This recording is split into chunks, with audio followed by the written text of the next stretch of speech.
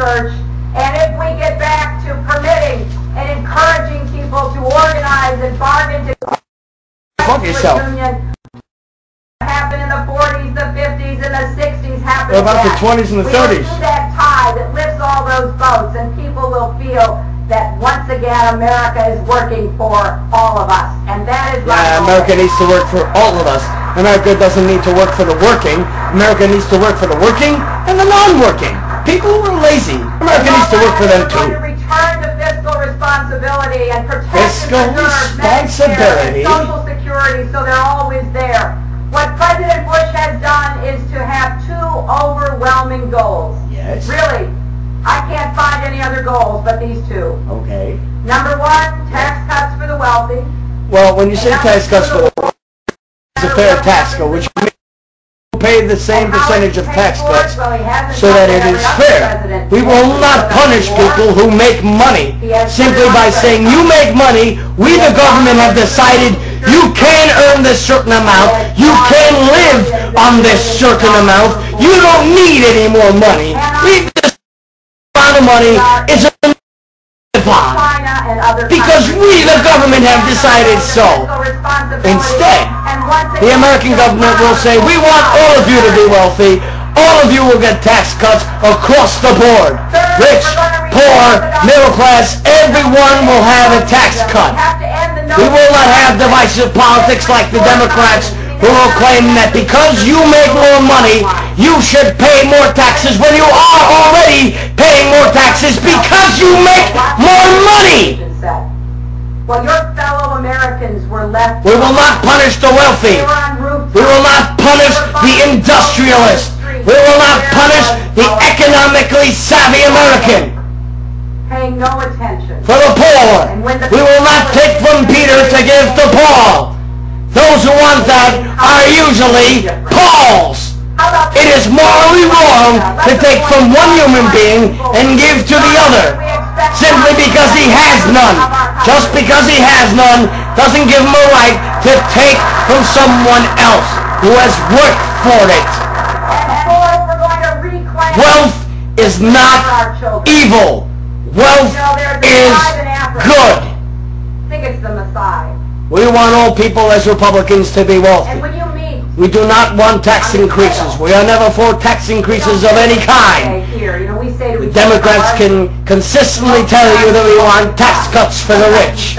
We want tax cuts for everyone. You have never seen a Democrat who is in favor of tax cuts for anything. They claim they are just for, not tax cuts for the rich. What they really mean is they want tax cuts for all. They want more government programs which will take more of your money, and they will use children as barricades for their programs. As if you yourself can bring up your children, as if somehow it is the United States' fault that children are abandoned and that children are left in the wilderness, as if it is not the government programs that has put them there in the fucking first place. I ran into a woman and her two sons. She didn't run into any woman with her two sons. There is no son.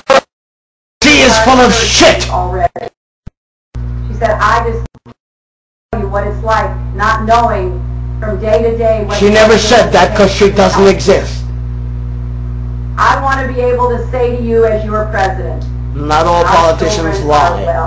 The Democrats. The future we are is the future that for every single The future that we want is less government, and for the United States and the American people to be able to lift themselves up out of the gutter, if they are in the gutter, without government intervention telling them how much they can and how much they cannot make through minimum wage. What if I am worth more than $7.25 an hour, sir? You only have to pay me $7.25, don't you? I'm worth more than that. Fuck you and your fucking minimum wage. Go fuck yourself. I have more faith in the American people than the Democrat machine ever has and ever will. Change and experience. More words like change. Oh, she said the word change. Let's all fall over her. She said change. Although she hasn't mentioned one thing she will do in order to change, but she said the word change. The education system socialism in Arkansas and bring health care to rural areas. She won't The bring years in the change White to House, health care and fighting for education. healthcare, She's in league with the fighting teachers' children's fucking health insurance union. program. She will never be And for those the years teachers now being in the responsible Senate, for the teachers I will bring and the my students that they experience teach. to the She will White never House ever be and for teachers being fired who do not fucking perform. She is in league with the teachers' union, as you may well or may well not know. Because I know what we're in danger of doing. I'm from a in the middle of the country. Are you? You I was born communist? in the middle of the last century, which seems like a really long time ago now. My father was a World War II veteran who came home from service and began to start his own small business. It's amazing. You've been working Never against any war believed ever in since. death. You've been working against the No, Vietnam he War, saved the up Gulf the money War, to buy our house. and now this Cold War. Saved up the money to Amazing. buy So the we bring up cars the he fact that he's a drove. World War Never II had a veteran. credit. My mother